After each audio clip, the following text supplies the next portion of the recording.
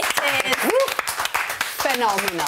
And James, Sam and Zoe join us now. My goodness, welcome. Welcome. This is a lovely gang of friends we have tonight. Happy to be here. New friends. Nice. Yes.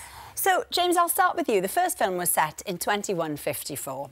And it was about humans exploring Pandora. Exploiting Pandora. Exploiting. Yeah. Where does the story pick up then? We pick up 15 years later, and as you know, Sam and Zoe played the young lovers of the first film. They're now the old married couple, not that old, but older 15 years later with teenage kids. Yes. So that's where the story really swerves in the new film, and it's very much about being parents of teenagers, very much about being teenagers in a family, the sibling tensions, the tensions between fathers and sons, mothers and daughters, that sort of thing. I think that's the kind of the... Yeah, it's family, isn't it? It's family, yeah. Very family-based. Yeah. So, Sam, your characters fell in love in the first film, but in this film you've got new responsibilities.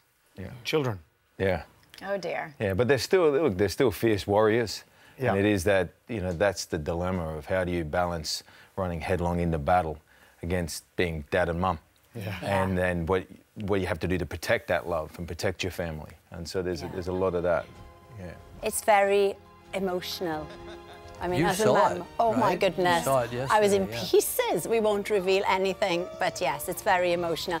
But it's a feast to watch. I mean, the underwater scenes, Dawn. Yeah. You've got to see it to believe it. Yeah. It's unbelievable. Where do we start, James, unpacking how you make this? Do we have 30 hours or so? I can give you a brief overview in that time.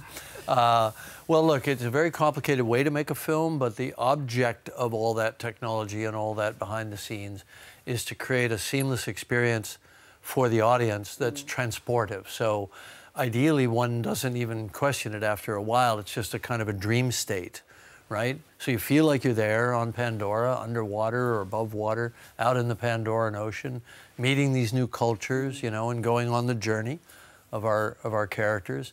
And I think ideally all that sort of works together and maybe even heightens the emotion. It does, and you're so with the characters, you feel nearly breathless at the beginning because it's so much of it is underwater. You feel, oh, God, I couldn't get my breath, Yeah, okay. which is ridiculous. Good. But I suppose that's what you're going for. Yeah, absolutely. Zoe, what was it like to film underwater for so long?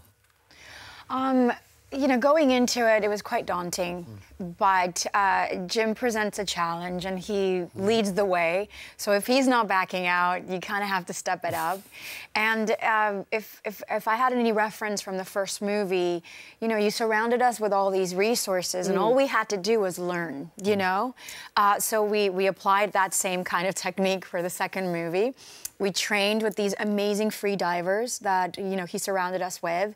And I went from thinking that was completely impossible for me to obtain to holding my breath close to, 5 minutes and a quarter and just wanting to cry because the level of confidence that you feel from that experience is unlike anything I had ever felt in my life.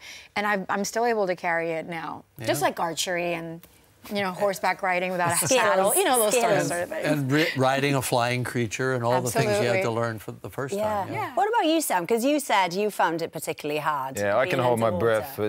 I did it for easily 15 seconds. Awesome. Killed it.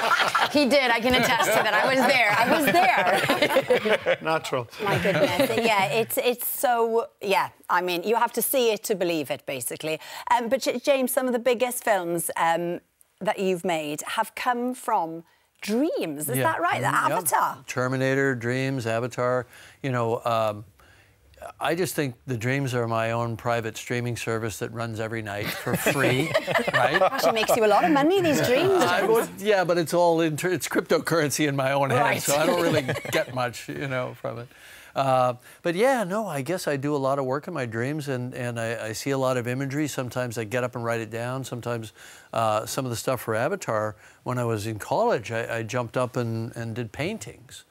And Gosh, so I mean, that's quite a while ago. Oh, yeah. So this has been going on for a while, right? And I've always had dreams of being underwater with amazing animals swimming around and that sort of thing. So it's just kind of working all that subconscious imagery out. I mean, I think we all are screenwriters in our heads every night. We're all telling ourselves stories. One part of our brain is putting on a show for the other part of the brain.